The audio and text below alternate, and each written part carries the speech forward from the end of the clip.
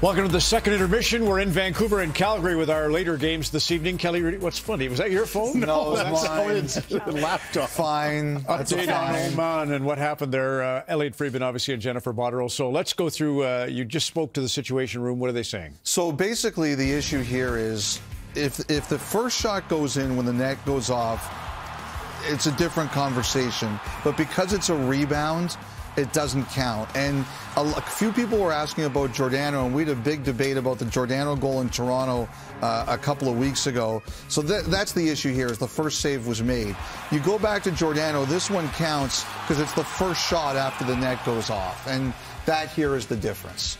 That makes perfect sense to me. I'm glad that you explained that, Elliot, because I was wondering when the goal, I thought it was a goal. So did I. Right? So did I. When I first saw it, I said it's a goal, but that's the issue. Well, it clarifies the ruling, but I don't know if it makes more sense because clearly he still would have scored if the net was there. It was a chance imminent, imminent scoring opportunity. Giordano's was off a rebound, and well, no, there was a pass out front. Yes, but he doesn't go off a pad. Can we see it again, Giordano's? I just can't remember. I thought it went off a pad and then across, but it's on his backhand and it caroms. But it's the initial shot. Right. Like one of the ways. It's a pass back. Yeah, it's a pass back, and then it hits the goalie's pad.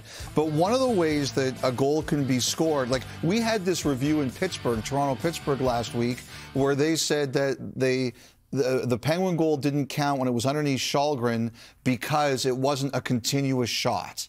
And that is something, I don't have the rule book in front of me, but continuous shot does matter. Right. Goal for me. Goal for you? Goal for me. I would like to see that count. I said yes, but I would like to see that count. Yes.